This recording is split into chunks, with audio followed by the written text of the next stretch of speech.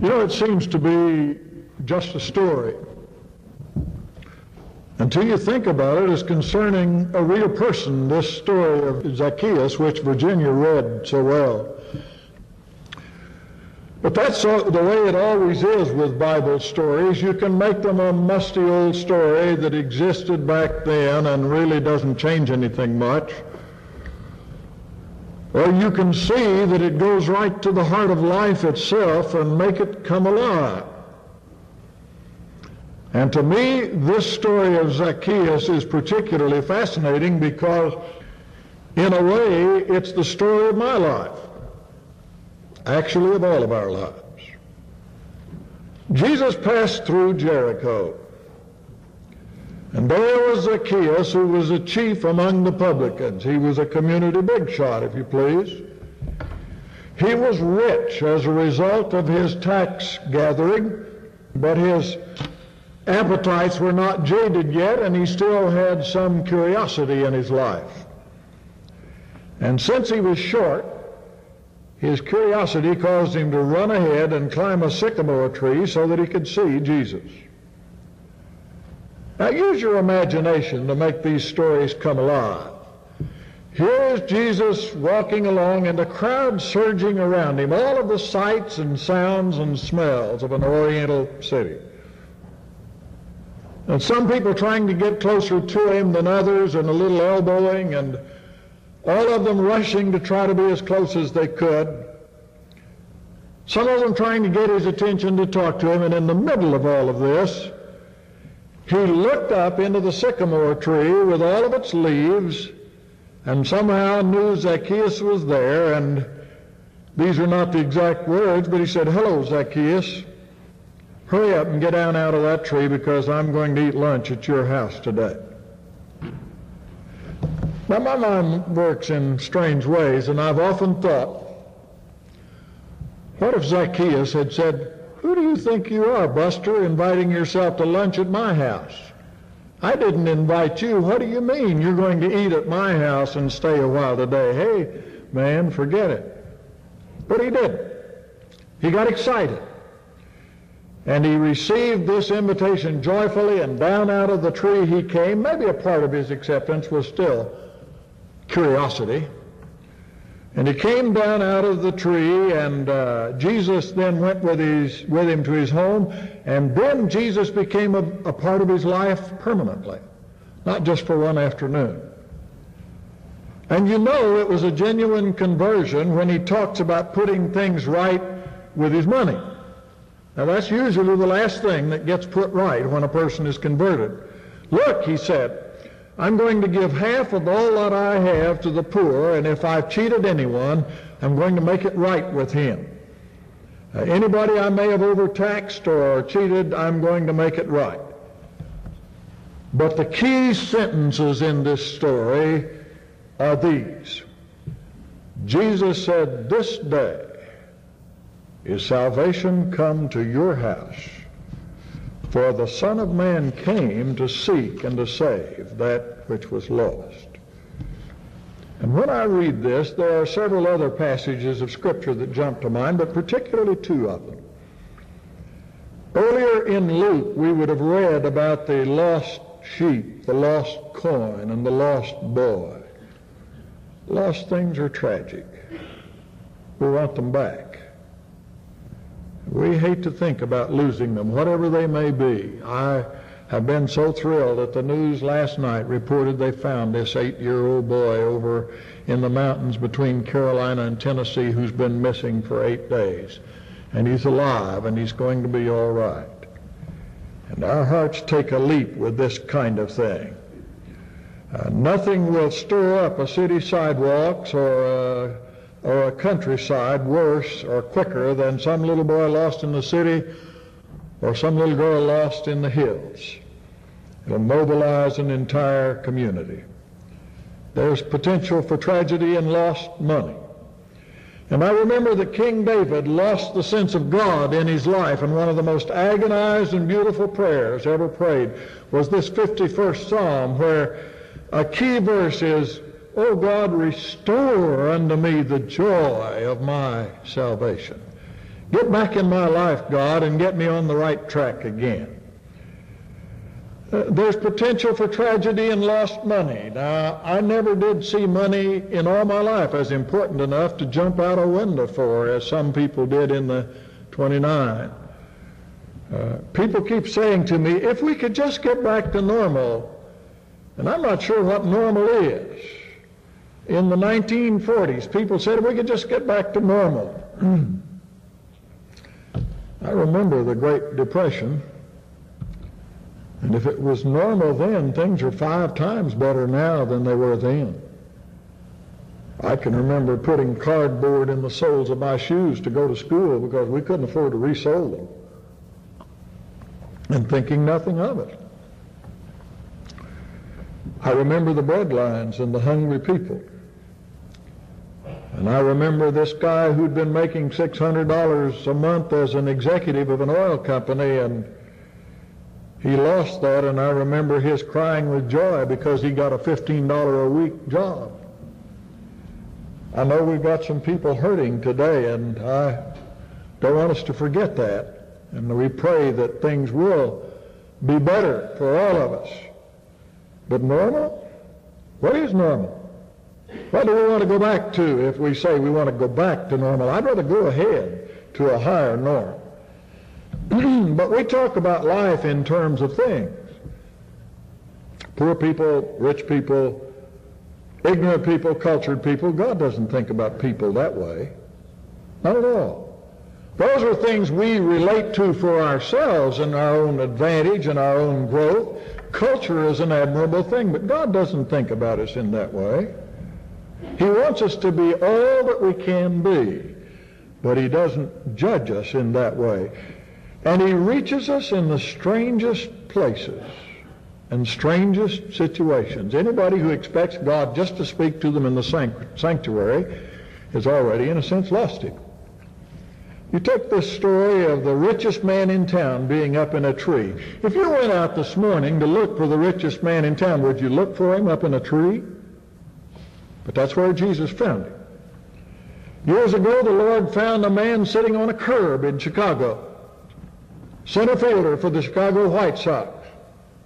And He spoke to him and changed his life, and Billy Sunday became a better Christian and preacher than he was a center fielder, and turned the world upside down for God. God found an unusual person in a strange place. And as a matter of fact, if you want to know it, He can find anyone, anywhere, if you're willing for Him to. Now, there are 4 ideas in this passage that I want to suggest to you, and they're wrapped around 4 words. First of these is curiosity. When Jesus said something about, except you receive Him as a little child, included in that is the idea of the wonder that children have. It doesn't say Zacchaeus went looking for Jesus to become a Christian. He was looking for Him out of curiosity. He wanted to see what He looked like, and he knew He was short enough that he couldn't see Him just standing down in the crowd. He was curious about Him. I heard about a man in Missouri who wondered how many teeth a mule had, and he put his fingers in the mule's mouth. The mule wanted to know how many fingers a man had, and they both had their curiosity satisfied. Sometimes having your curiosity satisfied is a disappointment. I had a radio program, The Word and Music, for a time in Oklahoma City, where you'd make a few comments and play a record, make a few comments and play a record, sort of a religious disc jockey. And this lady came to church one Sunday, and afterwards she said, I must say that you're personally a disappointment. Your sermon was good, but she said, I pictured you as gray-haired, dignified, handsome, and with a mustache. Well, I ignored a couple of those things, but I told her, lady, someday I'm going to have gray hair, I know, if I make it that far, but I've had a mustache once, and I'm not going to have that again. But Zacchaeus was not disappointed. He was so excited that the second word jumps at us out of the Scripture. He got so excited when his curiosity was satisfied that he got a compulsion to do something about this thing that had come into his life. Curiosity got him in the top of that tree, but then that curiosity grabbed him. And that's the eternal must in the Scriptures. Paul said, I must do these things. I can't do anything else. I am compelled. I am urged. I am forced. I want you to know this morning that I turned my back on a top personnel job to be a minister. But it wasn't a sacrifice because there wasn't anything in that job except working with people and some money. And those are not the important things to me because if I may say it this way, there was an eternal knocking at the door of my life, and I just couldn't turn it down. I just couldn't say no. And Christ called Zacchaeus to come down. People ask me once in a while, does God still call people to preach? You might as well ask, did God ever call anybody to preach? Just ask that question. Or the implication seems to be, did these preachers just take it up as an easy life? Some people think a preacher just works a couple of hours a week. On Sunday he gets up and the word flows out. God puts the words in his mouth. I discovered that when I count on God to do it for me, he usually is over at the Baptist church that Sunday. Or, did the preacher just take it up as an easy way of life? Well, I can assure you now that if you did, you weren't going very far before you were disillusioned. I was a great deal younger then and a lot more foolish, and I wouldn't do it now, but I had a man in one of my first churches who kept telling me this, and he was serious, What do you do? Well, you can't really explain it because it's made up of so many things. And part of the allure of the job is that it's so unexpected. You don't know what the next thing's going to be. But anyway, my wife was going to be gone for a week to visit her folks in Tulsa, and so very stupidly I invited this fellow to just come and go with me everywhere, live at the parsonage and go with me everywhere. And he stayed 2 days, and he didn't have to have the stress of preparing a sermon. When I did counseling, he just sat out there and knew I was doing counseling. He didn't have the pressure of that, of making decisions and preparing talks and so on and so forth. But after 2 days, he went home saying that if nothing else, the telephone calls, morning, noon, and in the middle of the night, disturbed him enough that he gave up.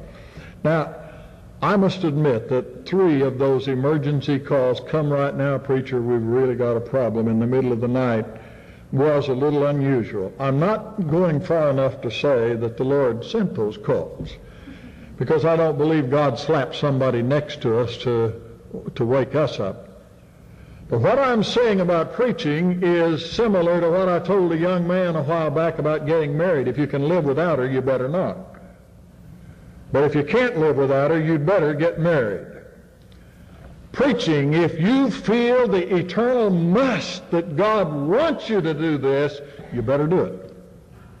You'll never be happy anywhere else. If God wants you to be a real estate agent, you better do it. If he wants you to be an insurance man, you'd better do it, and do it as a Christian, and do it his way. If you feel the eternal must, that's what you'd better do. I spoke one time in New Jersey, and a man wrote offering me a very, very lucrative job. But I had too much joy serving the Lord, and so I didn't even answer it. And that was rude, but he called me long distance and he said, "Aren't you interested?" And I said, "No. You see, what I'm doing has too much power and too much allure for me, and I don't have any desire to change." If I may say it awkwardly in this way, I was already allured to something. I was already drawn to something, compelled to something. And that happened to Zacchaeus. His curiosity got him into the presence of Jesus, and that gave him a compelling force in his life, which led to the third word. He was converted. Converto, to turn and go with. He said, "Lord, I'm going to give more than half of all I have to put things right." Now, there's nothing in the Bible that requires that you give half or all. Jesus said that to the rich young ruler because that was the dominating force in his life, but that wasn't a commandment to all of us. Barnabas gave all he had because he felt led to do it. But nothing requires that except in the sense that everything we have is his and it better be rightly used. Well, parenthetically, I'll say to you this morning, there are some things in the Scriptures that point a finger right straight at you if you don't return a tenth to plant as your seed faith. It always gets quiet, real quiet, when the preacher says the tithe is the Lord's. But that's there just as surely and as strongly as God so loved the world. Not a legal requirement. It's a symbol. And I didn't make it up, but it's there. Zacchaeus wanted everything right, so he said, I'm going to do whatever it takes to make me honest again, to get me back in relationship with anybody I may have cheated or mistreated. Now you may be saying, well, this doesn't touch me, preacher. I've never cheated anyone. That's great. If you can really honestly say that, I think that's tremendous. Power to you. I would just say, be sure you aren't keeping some of God's seed money, because he expects you to plant that back into his work. As college men, young men often wear one another's clothing, and I understand that young women also do this. I once met an older man who had borrowed for an evening a diamond stick pin of one of his dormitory roommates, and the dormitory roommate thought it had been stolen, reported it, and things got pretty sticky for a while. And I asked him why, since he hadn't meant to steal it, he just picked it up to use it for an evening. He couldn't just put it back on the table and not say anything. And he said, well, I got stubborn. I got so riled by the whole thing that I just kept it. I'm not sure how much that was being riled, but nevertheless, that's what he said. It made me think of the daddy who said to his little boy, son, I put 2 $1 bills in this drawer yesterday, and you and I are the only ones who knew about it. Now, what about that? And the little boy thought a minute, and he said, Daddy, let's just both of us put $1 apiece back and say no more about it. He'd hung on to it all these years. This fellow said to me, I've often thought about the rich young ruler and Jesus telling him, one thing thou lackest. He said, you know, that one thing has barred me from peace of mind and peace of soul all these years because I never put it right. Never got it back right. But Zacchaeus wanted everything. When he was converted, he wanted everything restored. Restore unto me, or give me, God, the joy of my salvation. And when he did, his conversion became consecrated. Jesus said, this day is salvation come to your house. What a great thing to know. I hope you know that this morning. I hope you feel it. Because if you really feel it, it will change your life. It'll change anybody's life as it changed Zacchaeus. When I was a little boy growing up, they used to have pictures in all of the little churches. I haven't seen one in 30 years, but they used to have pictures in all of the little churches about a mountainous region, and here was a path that ran along the mountainous region, and down in a crevice alongside the path was a poor little sheep, bleeding. You could almost hear it bleeding pitifully. And down the side of the crevice comes the shepherd with his robe and his crook, and clinging to a piece of rock and inching along to reach that sheep. And you knew he was going to save that sheep and get it back up on the path, back into life and back into reality. Now, you know where this verse comes from. There in Matthew, the 18th chapter, Jesus is depicted as the good shepherd. But if 99 have gone into the fold and the shepherd has put his hands on their backs and counted them, and he knows he's one short, then that one's as important to the 99 that are in the fold, and he goes out looking for him. And God looks for us in the same way. It is not His will that any person be lost. There is a judgment in God's relationship to us, but it's not one that He forces. It's one that happens when we force Him and refuse Him.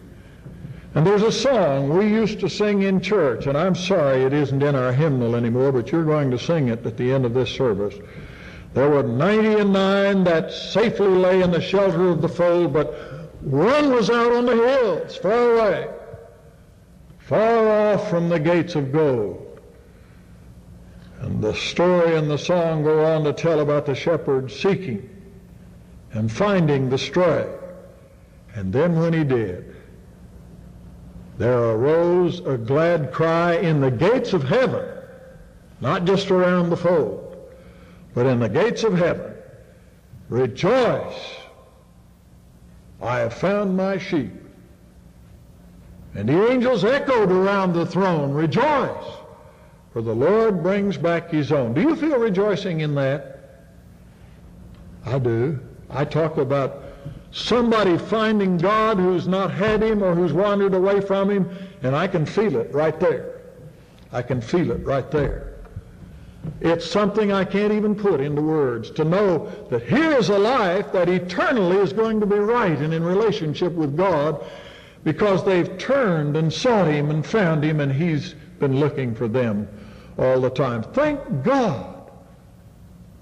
Thank God. Jesus cares enough to look for us when we're lost. And nobody is unimportant to Him. Everybody is as important as everyone else. And this morning, I hope that you're saying, "Oh God, create in me a clean heart. Restore or deepen the joy of Thy salvation." For He already seeks you, wants you, desires you. And when you respond to Him this day, has salvation come to your house like Zacchaeus. Rejoice! Rejoice! For the Lord brings back His own. Amen.